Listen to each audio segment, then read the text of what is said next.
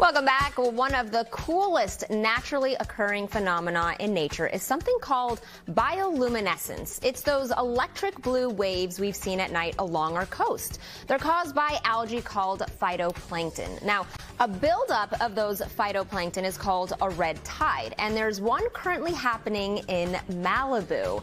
Correspondent Angela Sun has more on these essential microorganisms and how one San Diego company is helping people grow their own at home. Hey guys, I'm Angela Sun here in Carlsbad in North County, San Diego, and I am super excited to be at this magical place, and I'm about to meet with the founder of this very special company. As an ocean lover, I'm super excited. I know, I'm trying to hold it in, but it's called PyroFarms, and we're about to meet with Dean Sauer. Hi, Dean. Hi, Angela. Tell me about what is PyroFarms. Well, we grow a bioluminescent algae here at PyroFarms called pyrodinos. Yeah. And I know you have a background in immunology and biotech, but how did you get into this? Well, I had a DNA art company where we were actually making art from people's DNA. And we were challenged while at that company to come up with some living art. Okay. And so we worked with a lot of different cell lines and bacteria, fungus, and we kind of came up with these dinoflagellates were awesome to work with and easy to take care of. So we thought they would make a great plant pet. I know that bioluminescence happens naturally in the outside world, in our environment, in the oceans, and they're associated with red tides, which as a surfer, I've always been told to stay out of the water when there's a red tide. Can you kind of explain a little bit about how this goes together? Yes, yeah, and you should stay out of the water when there's a red tide. Now, red tides are very complex. There's a lot of different organisms in a red tide.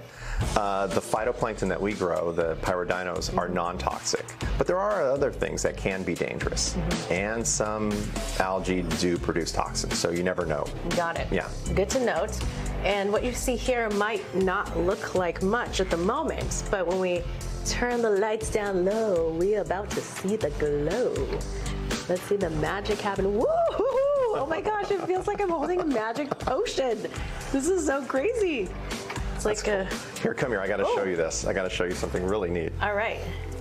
Now watch this open pool of pyrodinos being poured in from the flask. Oh my gosh, that is so cool.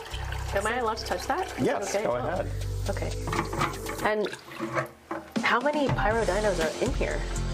There's probably close to a little over 1 million. Wow. in this little pool. Gosh, this I is did the calculations. So cool. It's even more magical to see it in person. So they do need light, so you have to give them light every day, like a house plant. Okay. And as long as they get light, they're really happy and they will continue to grow.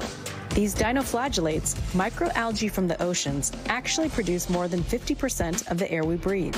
They take CO2 from the environment and through photosynthesis produce oxygen, helping to remove the greenhouse gas as the biggest carbon sink in the world.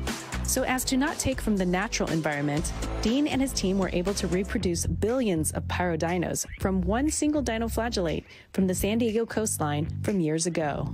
This is so neat.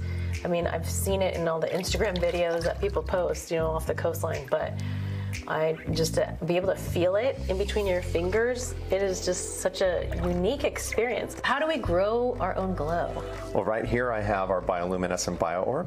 Ooh, and it's a great microaquarium for growing your glow. Wow. And you can own this at your home. How do we get this? Well, we sell it at pyrofarms.com and on Amazon.